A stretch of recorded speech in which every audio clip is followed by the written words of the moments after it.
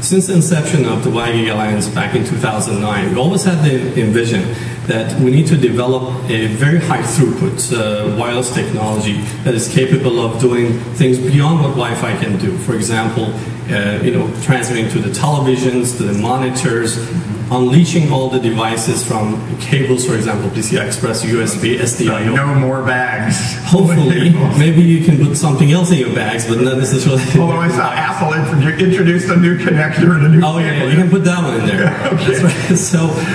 So we were able, in just a very short time, in a couple of years, bring a concept that you just saw in the video that we produced it before this becomes a reality to today that we're very close to a reality. Yeah, and it does a good job of that. Now, you're up in the 60 gigahertz part of the spectrum, millimeter waves. That's kind of the new regime. And you're not the first. WiGig's not the first occupant of that part of the spectrum. So why do we need WiGig? Why can't we go with one of the existing 60 gigahertz? Very good question. I've been asked that question many times, so I'm prepared for that. Okay. As you know, the legacy Wi-Fi devices operate in 2.4 gigahertz or 5 gigahertz. These frequencies, by definition, are very high consumed. So the interference is potentially very high. For high demanding applications such as video, synchronization is very high throughput, multi-user applications in the office environment, we need to move into a frequency that there's a lot less interference. And that's where we chose 60 gigahertz. Okay. But we also looked at multitude of applications, as I mentioned, for PC, CE, handheld, handset, ultrabooks and so forth. Right. So we designed this new standard based on that vision. So that's very reminiscent of Wi-Fi itself.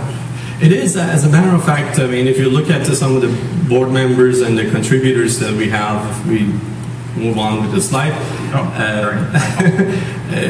you have the same potentially the same characters and the companies involved, and that's why we actually design our system to based on the Wi-Fi, so we're backward compatible to the Wi-Fi system. It does the applications what Wi-Fi can do today, plus additional applications that we always discussed about. So, okay, you've been working since 2009. Now it's 2012.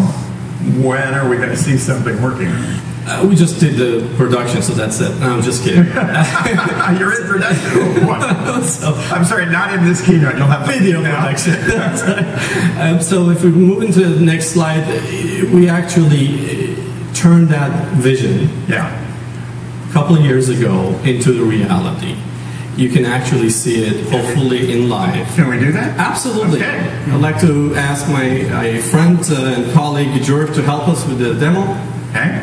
So what we see here are two monitors that are connected to the docking station. Wow, two monitors. Two monitors. High def? High definition 1080p's, right? Oh. And there's the external hard drive and a printer all connected to the docking station device. Right. And also, let's wake this up first. It's not waking up. Oh, this is off. Oh, supposed to. Wake up the...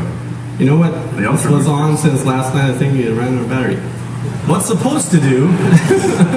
No. Really?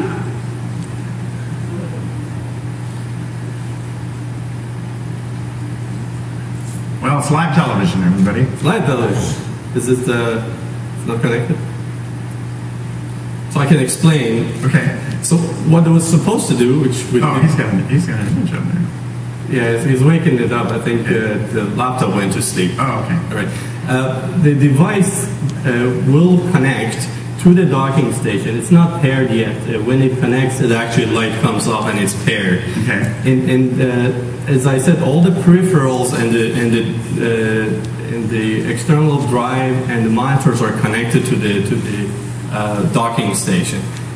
The content that we saved earlier was supposed to show it. Hopefully, we can get it done in time. Is from the hard drive. The content is going to be rendered into the laptop, and then it will transmit back into the monitors. I see. Okay. Right. So at the same time, again, we're supposed to have it done, but not done here. we have Wi-Fi connections. So not only we have Wi-Fi connections, we also have a complete unleashed environment for the laptop. And hopefully it will come live. One of the main things to look at is the size of the laptop in the back is actually constrained by the connector. Sure. Yeah, you can see the connector. That's right. So even if we were able to remove all the connectors, we can actually shrink that size in the back as well. That is going to hopefully give you a better and sexier look of laptop. Super. So when do you think we're going to see this actually in the market? Well, and this was definitely a prototype of the wireless docking station. I assure you it was working yesterday. So I did see it. Yes. It always happens when you have a live demo. We have several of our member companies that developing the prototype, and we went through the 2 rounds of the test events. Okay. And one in 2011 and one in 2012. We are set for the next event later on this year and the beginning of next year. Our certification program is going to start mid next year, and hopefully, are we connected? It seems like we're connected. Oh, fantastic. So our certification program is about to launch the mid 2013. So hopefully the certified products will be shipped shortly after. Okay. I did see one up there. They go. There you go. Okay. So we're all right. Connected. Oh, well, I think that deserves a round of applause.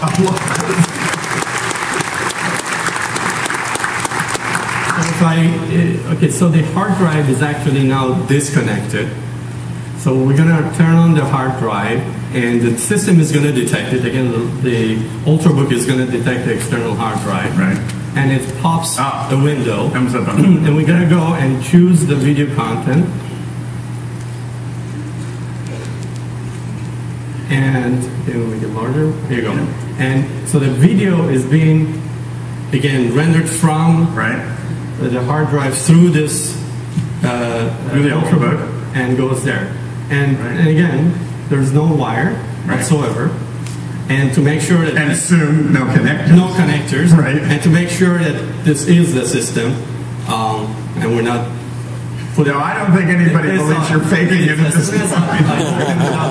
It actually is connected. Okay. Oh, there it goes. There you go. Right.